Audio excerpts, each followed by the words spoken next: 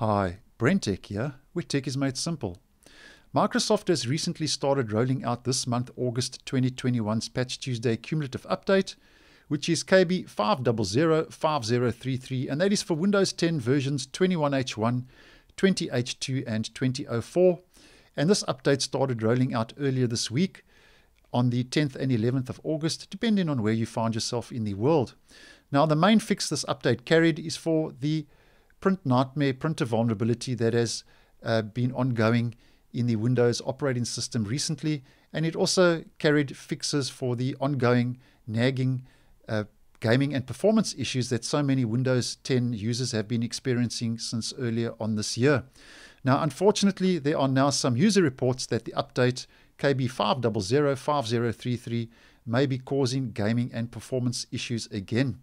Now, this is only a small amount of user reports, but it's still concerning as the update has just been released and already we are getting negative reviews and reports.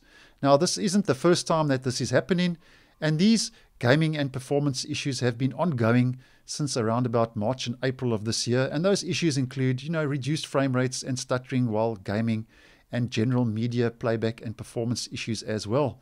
Now, it's not yet known if these new issues are confined to the latest update, KB5005033, or they are the ongoing issues that have been going on since earlier this year.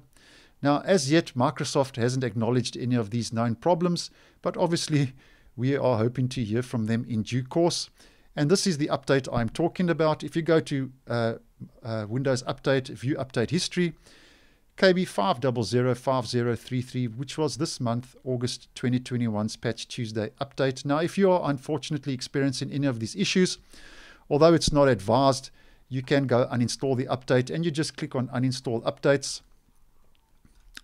You go down, you find the update, KB5005033, you click on it. You click on uninstall, you follow the uninstall prompts, you restart your device, and that will take the update off of your machine. And then hopefully Microsoft will roll out and release a fix to this problem in the not too distant future. So I hope you found this video useful. Once again, thanks for watching, and I will see you in the next one.